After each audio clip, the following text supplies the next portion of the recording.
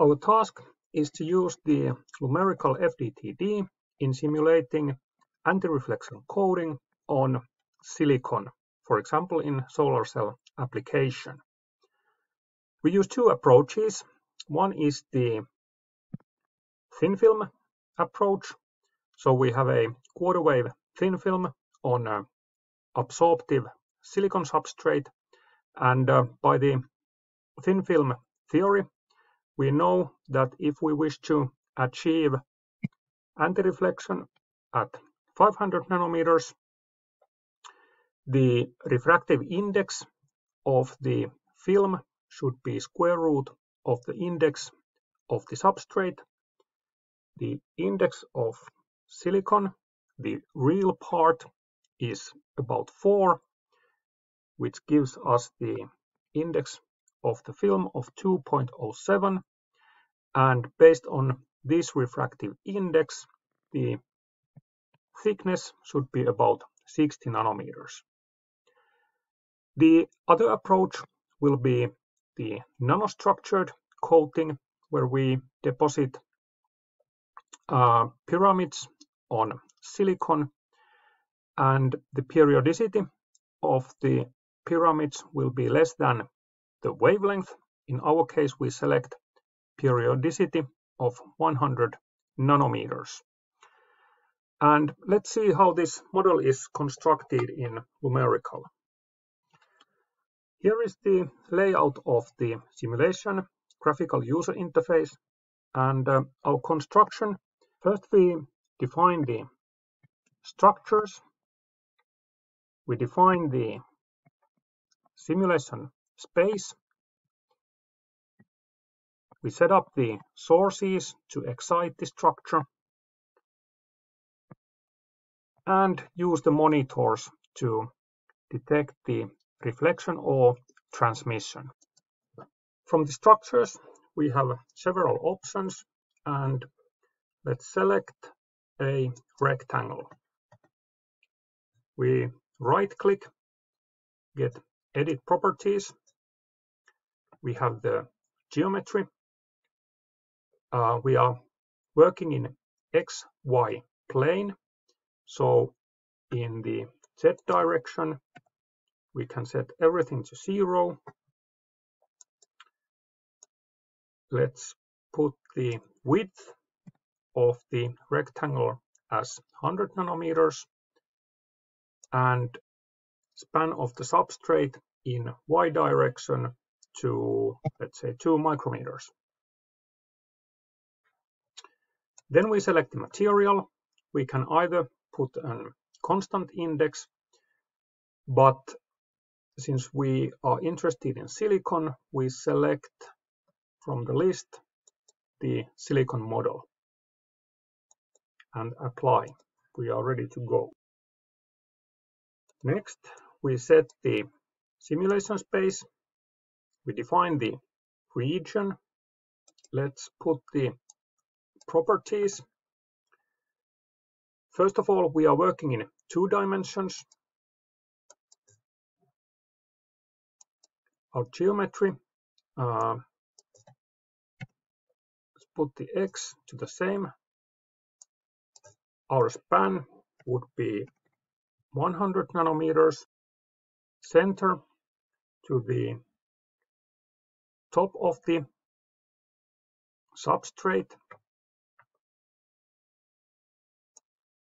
and in Y direction we could span about 4 micrometers. So now we have this very thin substrate which has a width of 100 nanometers, and the simulation space has the absorbing boundaries in all the interfaces. And let's change this by selecting the simulation space, editing. You can select all the different settings. Let's increase the mesh accuracy a bit. Set the boundary conditions.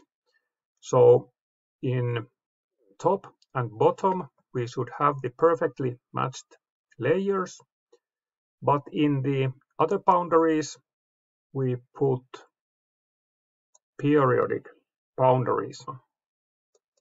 Done here. So now we have the perfectly matched layer. In X boundaries we have the periodic condition, so that in reality this part is replicated in space to infinity. Here we have the perfectly matched layer as well. Next, we set up a source. We select a plane wave geometry. 1 is 0.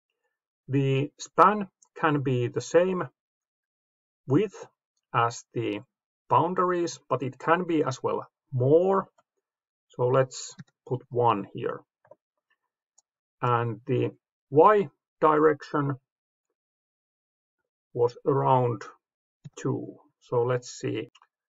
Arrows define the polarization, which in this case is the TM polarization, since the electric field is in the plane of incidence. But the wave is going to the wrong direction, so let's change that. So we have plane wave, can set the amplitude and phase. We are injecting towards the y-axis, but in our geometry it's backward. Then we can set the frequency we are interested in. Let's put from 300 nanometers up to 1 micrometer. Now we need a monitor. Let's select frequency, domain, field and power, and we are monitoring the reflection. So we have to set the reflection monitor on top of the plane wave source.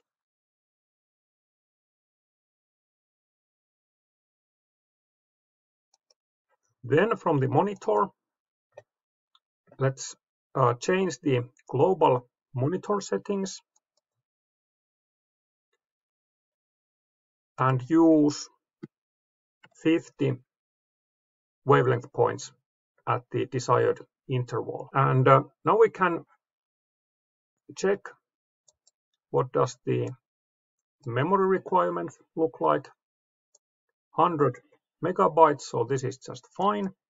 So let's run it.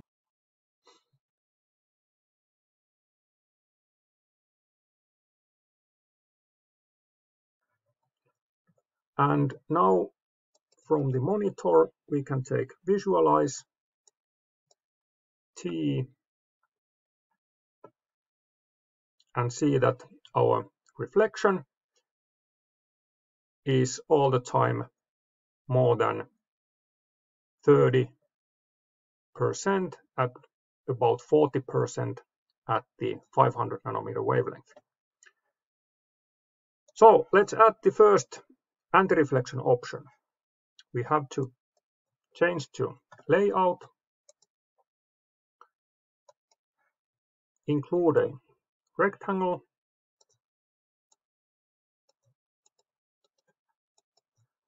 edit. The top of the substrate is at 1 micron. Span is 100 nanometers. Y should be 30, and then the Y span is 60 nanometers. And once more, let's add the material properties. We defined 2.00 as the desired refractive index. Let's apply this one and take the geometry like this. Let's run this.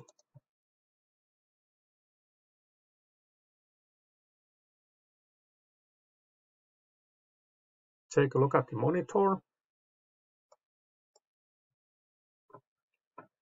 and we can see that the reflection curve is how we estimated it to be. So the minimum is at 500 nanometers, approximately 0, and overall the reflectance is down.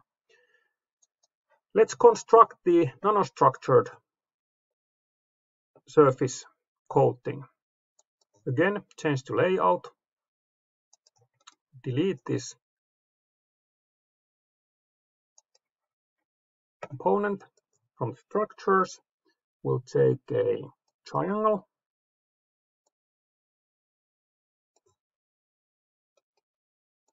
edit its properties. We rotate around X axis.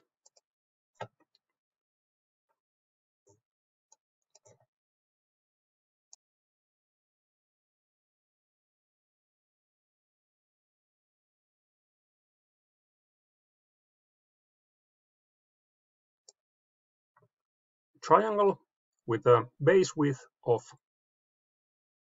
100 nanometers and height 200 nanometers. And as a material, we select again silicon.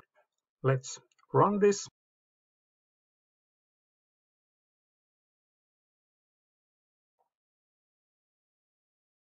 Let's check the monitor. And now we'll see that overall the wavelength range, the reflectance is below 3%. However, it's still increasing towards the long wavelength range, and that part could be improved if the height of the pyramid is changed. But we can see that the efficiency is much better than the single anti-reflection coating thin film.